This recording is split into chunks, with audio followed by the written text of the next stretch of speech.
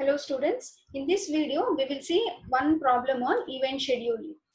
Okay. So the question is like this: consider a grocery store with one checkout counter.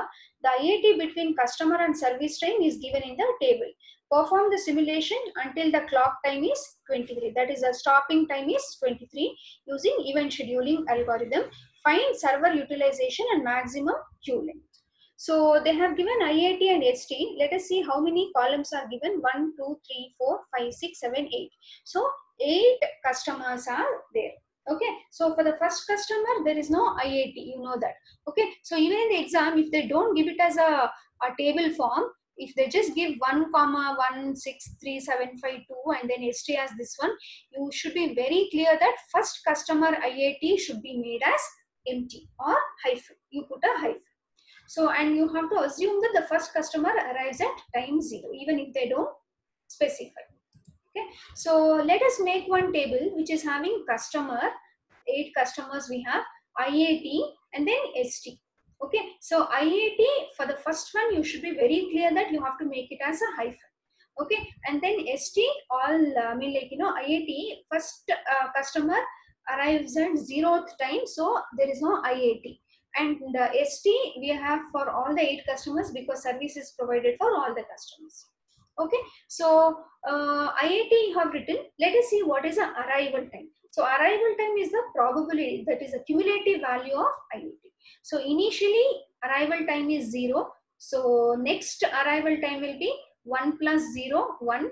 Next one will be 1 plus 1, 2. 6 plus 2, 8. 3 plus 8, 11. 7 plus 11, 18. 5 plus 18, 23. 2 plus 23, 25.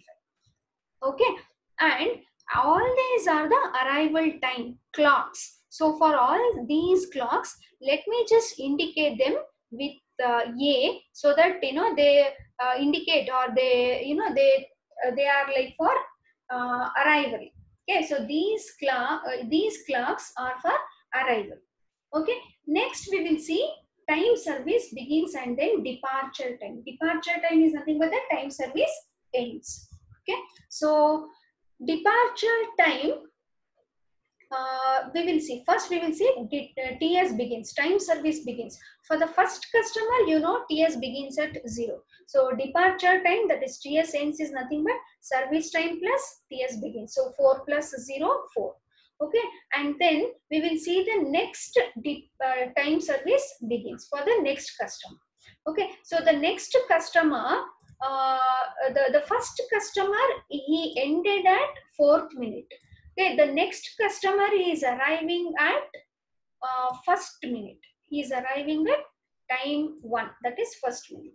So out of these, when the second customer is arrived, the first customer is still taking the service. Okay, so he has to wait. The second customer has to wait. So the time service begins at the greater among 1 and 4, that is 4. So the time service starts at 4.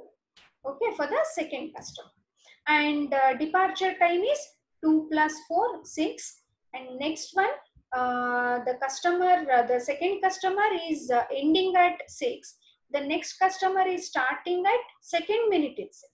So out of 2 and 6, the highest is 6. So the TS begins for the third customer is 6. And departure will be 5 plus 6, 11. So similarly, the next customer is arriving at 8 and he is completing at 11. So 11 is the TS begins for the next customer.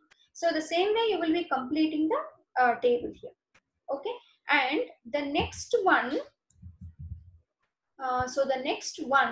we will see, I have just given, say, something like this. Okay, LQ of 0 is 0, LS of 0 is 1. Initial conditions. That means initially when the customers enter, the length of the queue initially it will be 0. Okay, at 0th clock time. And the service time, first time it will be 1. Okay, so LQ of 0, the queue length can be 0 or 1 or 2, 4, 5, whatever. But LS, that is length of the service, if it is 1, the service is being provided. If it is 0, there is no service provided. So here we will make one table.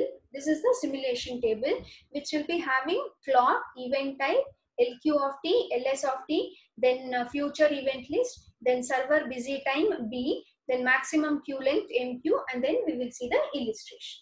Okay, so now just before coming to this, let us see this particular table.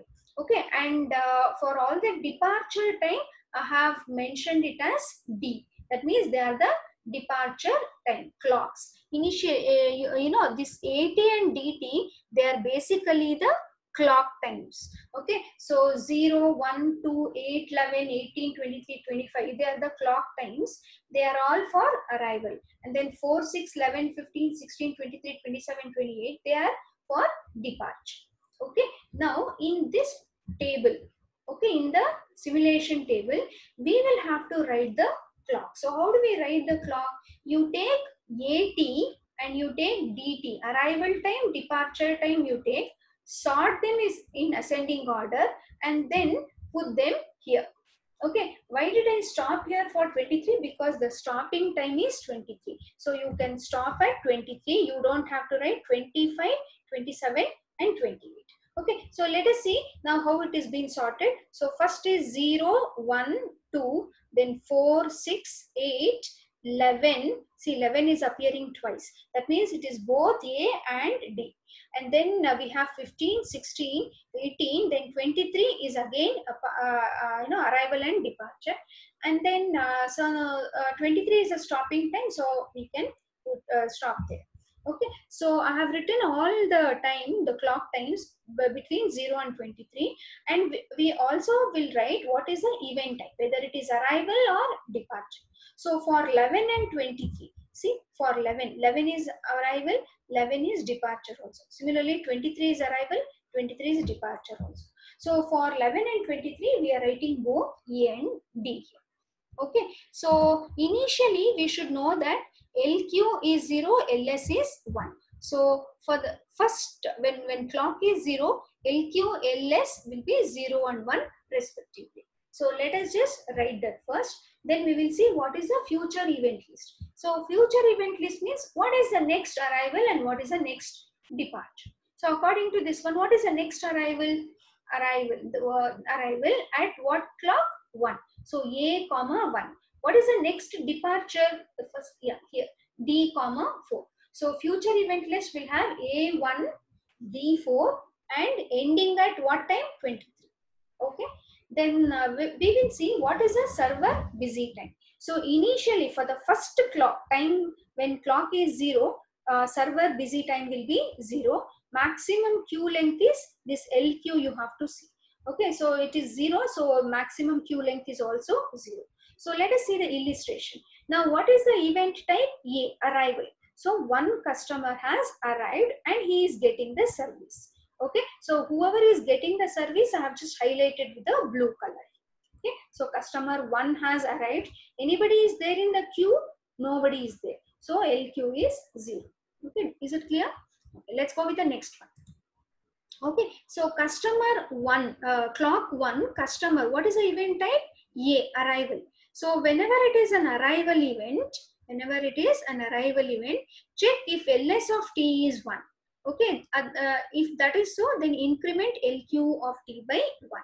So you have to look into arrival, just check the event type. So since event type is A, check LS of previous clock. Check LS of the previous clock. So since it is LS of T is 1, that means the service is still being provided. You have to be there in the queue. So check the previous LS value. If it is 1, then increment the new LQ value of the new customer to 1. Okay, so increment LQ by 1. So it was 0, you have to increment it to 1. And this remains as it is. Okay, so now what are the new values of LQ and LS for the clock 1 is 1 and 1. Okay, so whenever it is a new customer, check the previous value of LS for arrival. If it is 1, increment LQ of 2. Okay, now what is the future event list? Now what is the next arrival? A at 2. So A 2. Then what is the departure? D at 4. Then stopping time is 20. Okay, now let us see what is the server busy time. Okay, now server busy time, how it is calculated is, now two things are over. Now we have to find out this. Okay, so check the previous clock and the new clock. That means the current clock. So between 0 and 1, is the server busy? Is ls equals t? ls of t is 1? Yes.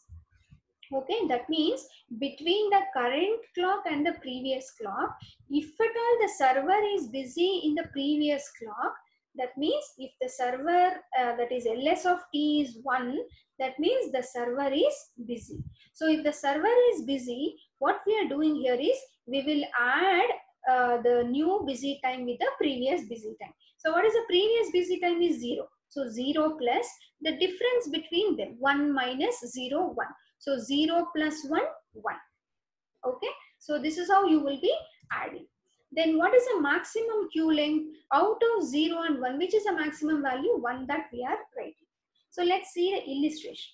What is the event type? Arrival. So now C1 is taking the service. C2 has arrived. Okay. So it is in the queue. So one customer is in the queue. Okay. The same way, let's go with the next one. What is the next event at clock 2? We have the event arriving. So arrival event you check. If ls of t is 1, increment lq of t. So the previous ls of t is 1. So you have to increment lq of t by 1. So 1 becomes 2 here, and then ls remains as 1. Then future event, the next arrival is at 8. So A8, then D4, the next departure is D at 4, then E23. Okay, so let's see the busy time now. So between 1 and 2. Okay, now we will see between 1 and 2. Between 1 and 2. Is the server busy? This one you have to check. Yes, it is busy. 1 means it is busy. So if it is busy, take the previous value 1 plus the difference between these two clocks. 2 minus 1 is 1. So 1 plus 1 is, so 1 plus 1 is 2. Okay. Then we will see what is the maximum queue length. Out of 0, 1, 2, what is the maximum value? 2. So that you are writing. Now in this illustration, since clock 2, one more customer is arriving. That is customer 3. He is also in the queue. C1 is still taking the service. He has not yet departed. So C2, C3, two customers are in the queue. So the length is 2. So let's go with the next one. At clock number 4, it is departure. So if it is departure, go with departure event. If LQ of t is greater than 0, decrement LQ of t by 1. That means somebody is departing. So if somebody is departing, now queue length will be decremented by 1, correct? So 2 becomes 1 here. Then this is remaining as it is. That means the service is still provided. And then the future event list is A8 and then D6. Okay, then E23. So server busy. Between 2 and 4, is a server busy? Yes. So 4 minus 2, 2. 2 plus 2, 4. And the maximum queue length is still 2 itself according to this. So now C1 is departed, C2 is taking the service, C3 is in the queue. So one customer is in the queue. Okay. So the next one is again departure. So if it is departure, so check LQ is greater than 0. Yes. So now 1 minus 1, 0 this becomes, this is same 1. Future event is A8 and then D11, then E23. Server busy time, let us see. Between 4 and 6 is the server busy. Yes. So 6 minus 4, 2. 2 plus 4, 6 will be the busy time. And then maximum length is still queue. So since it is departure, C2 is again departed. C3 is taking the service. Is anybody is in the queue? No. So length is 0. Next, one customer is arriving at clock 8. So 8, somebody is arriving here. So if it is arrival, if ls of t is 1, increment lq of t by 1. So there is a queue here. So 1, 1. Future event A11, D11, E23. Now between 6 and 8, LS is 1. So 8 minus 6, 2. 2 plus 6, 8 is the server busy time. Maximum length is still 2. So since somebody is arrived, he is in the queue. So C4 is in the queue, C3 is still taking the service. Next one, you see it is both A and D. So when both the A and D are given, you don't have to look into arrival event or departure event.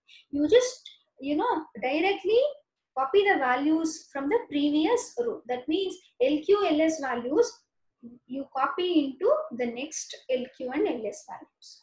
Okay, that is, let's say this one here, the LQ value, since it is both arrival and departure, just copy into this. Similarly, LS value also just copy into this. Okay, so it looks like this. Okay, 1, 1, then future event list A. The next arrival is at 18. So A18, D15, then E23. Now between 8 and 11, is the server busy? Yes. So 11 minus 8, 3. 3 plus 8, 11. Okay. Then server queue maximum length is still 2. And then since it is both arrival and departure, now C3 will be departed, C5 will be arrived. So C4 will be getting the service. Okay. The next one is departure. So once it is departure, check length of queue. If it is greater than 0, decrement it by 1. So 0, 1, future event list, and then between 15 and 11, the server is busy. So 4 plus 11, 15. So queue length is still 2, and then somebody is departed, that is C4 is departed, C5 is taking the service now, nobody is there in the queue. Now, yeah, clock 16, again one more departure. So now we will see departure event. If LQ of t is greater than 0, is it greater than 0? No. And so I can't do that. So LS of t is equal to 0. That means there is nobody in the queue and there is just one person who's taking the service. He is also departing. Correct? He is departing. So C5 is departing. That means nobody is there in the queue and at the same time nobody is there to take the service also. That is why we will make length of the service as 0 now. So this is remaining 0. Now LS becomes 0 and future event is A18, D23. Now between 15 and 16, between 15 and 16 is the server busy? Yes, LS is 1. So 16 minus 15, 1. 1 plus 15, 16 is a busy time. Okay, so now nobody is taking the service and C5 has departed. Nobody has come also. Correct? So now there is no service taken. That is why LS is 0. Now let's go with the next one. At 18th clock, somebody is arriving. Okay, so arrival, we will go with arrival. If LS of t is 1, that means check the LS of t of the previous one. Is it so? No, LS of t is not 1. So you have to set it to 1. So LS of t, we will set it to 1. Queue length still 0 only. Okay, because immediately this customer 6, as soon as he comes, no, he's taking the service. Okay, so nobody is there in the queue. So future event A23, D23, E23. So between 18 and 16 now. Okay, let's see that. Between 18 and 16, between 18 and 16, is the server busy? No, correct? It has become 0. So you just copy the same value. Okay, so 16, no changing. Okay, so next one we will see at 23. Both arrival and departure. You know what happens when both arrival and departure? Just copy the value 0, 1 here. Okay, so it will be 0, 1. And this you can just leave it empty. I just took it from the table what I have created previously. So it will be 25, 27 and 23. Okay, and busy time 23 is between 18 and 23. Is a server busy? Yes. So between 23 and 18, that is 5. 5 plus 16, 21 is a busy time. Maximum queue length is still 2. Okay, so arrival, departure. So C6 has departed, C7 has arrived. So this is how you calculate the event, that is simulation table for event scheduling. for the given stopping time. Okay, so server busy time is 21. So it is all like we just kept on adding with the previous value. So cumulative value 21 is the total busy time, and total time they have given is stopping time, that is 23. So server utilization will be server busy time divided by total time, that is 21 divided by 23. 91.3% is the server utilization.